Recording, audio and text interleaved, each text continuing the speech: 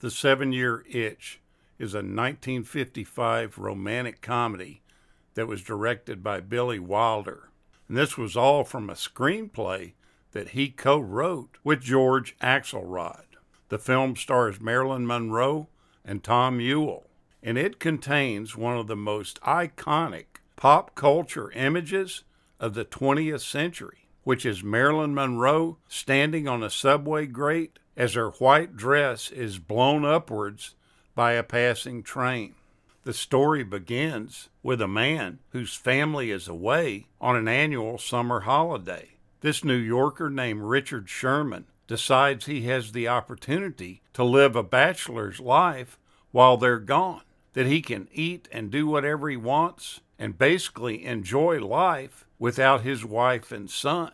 He goes back and forth in his head and the voices in it that tell him what to do and what not to do. But then the beautiful ditzy blonde from the apartment above catches his eye, and they soon start spending time together. It's all innocent enough, though, but there is little doubt, though, that Sherman is really attracted to her. Any lust that he may be feeling is played out completely in his own imagination. The screen rights for the movie were acquired for $255,000 as part of a 1953 agreement with Axelrod, and the contract stated that the film could not be released before January 31st of 1956 because the play that he had written under the same name was still making a lot of money. When 20th Century Fox head Darryl Zanuck grew impatient with the project, he paid Axelrod another $175,000 to move up the movie debut to June 3rd of 1955.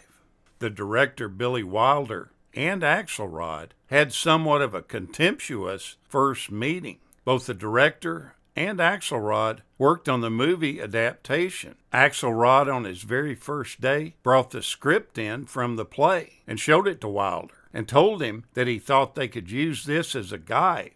Wilder quickly replied to him, "Fine, we'll just use it as a doorstop." Because of the Hays Code that was in existence at the time, there were some real key differences between the play and the movie. In the play, Sherman and the girl actually have sex. However, the production code dictated that adultery must never be the subject of comedy or laughter.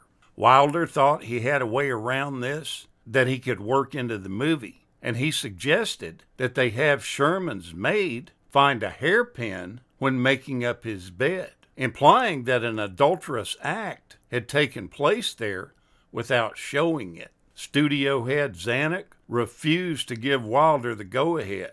He didn't even want him to mention this idea to the head censor, Jeffrey Sherlock. Instead, in the film, Sherman only fantasizes about cheating with the girl. Wilder, looking back on the limitations that he had to deal with at the time, felt like that he should have waited until the 1970s to make this movie.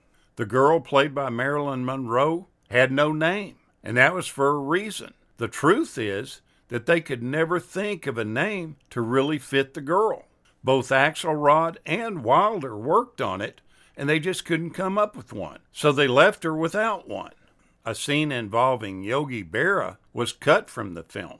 Footage featuring the Yankees catcher and pitcher, Steady Eddie, that had been filmed during an Indians-Yankees game on September 1st, 1954, was meant to be a part of the gossip sequence when Sherman daydreams about news of his activities with the girl go spreading throughout New York City. Now, Marilyn Monroe completely annoyed the director with her tardiness. He stated that he would get very angry at her because she wasn't punctual at all. And this was probably the beginnings of the downfall that Marilyn Monroe and himself had. This continued on when they worked on another project together in 1959 called Some Like It Hot. She completely drove him crazy during that shoot, and it really broke up their friendship. Now, you see a lot of potato chip eating by Marilyn Monroe in the movie, and a company called Bell Chips delivered cases of their chips to the set, hoping that they would be used as a prop in the movie. This was at the time a West Coast regional brand that was trying to go national. When the director ended up casting these chips in the role, the potato chip brand became famous. However, the company went completely out of business in 1995. New York City onlookers for the dress blowing up scene were so loud, this shoot had to be completely done again in Hollywood. Originally, this scene was shot in New York on September 15th, 1954, at 1 in the morning. It happened on Lexington Avenue and 52nd Street, and this was in front of a large crowd estimated to be between 1,000 and 5,000 spectators. Also in the crowd was Marilyn Monroe's husband, Joe DiMaggio, and he was reportedly embarrassed and angry about this scene. The scene was reshot in Hollywood on the 20th Century Fox lot, and it took them about 40 takes to get the footage they wanted. They had crew members fighting to work on this shoot and to be the one to turn on the ventilator in the shaft below. That would be a heck of a story to tell about what you did at work that day. That dress she wore during that shoot, and that's prominent in the movie, sold for $5.6 million in June of 2011. Actress Debbie Reynolds, who is a collector of Hollywood memorabilia, put it up for auction. When it eventually sold, it said that Reynolds was completely in tears after the bidding had ended. During the filming of the movie, Marilyn was married to Joe DiMaggio. They had met in 1952 when Joe had just ended his career as a legendary New York Yankee. Marilyn, though, was at the beginning of hers, and she was on the verge of becoming an international superstar. She initially was reluctant to even date him and wasn't sure what she thought about him. She thought he was really an egomaniac that was spoiled by fame.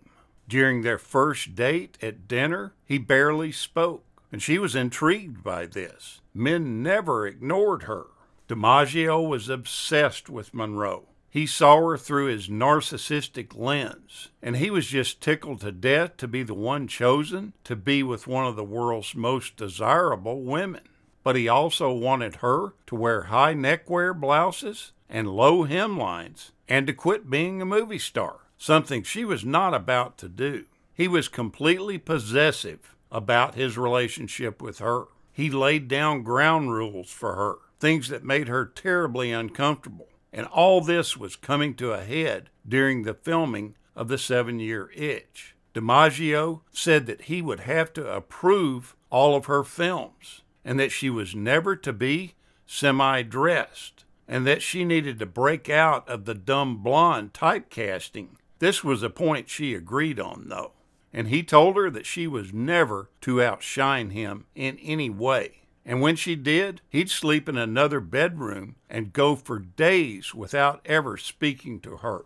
On many occasions during this shoot, when DiMaggio felt like he was losing control of her, he would beat her up. This happened more than once. They would have to put special makeup on Marilyn to hide the bruises. Marilyn felt completely suffocated as the relationship continued. Filled with anxiety, Marilyn began to drink and to take sedatives to dull the pain. She also began having an affair with her voice coach that complicated things even more. Finally, in October of 1954, she filed for divorce from him, citing mental cruelty. All this was about the time that Marilyn started taking a downhill spiral into the mental health abyss. But DiMaggio never stopped trying to win her back. He started going to therapy sessions for anger management. He loaned her money, and he never lost hope that he and Marilyn would at some point remarry. After Marilyn's death,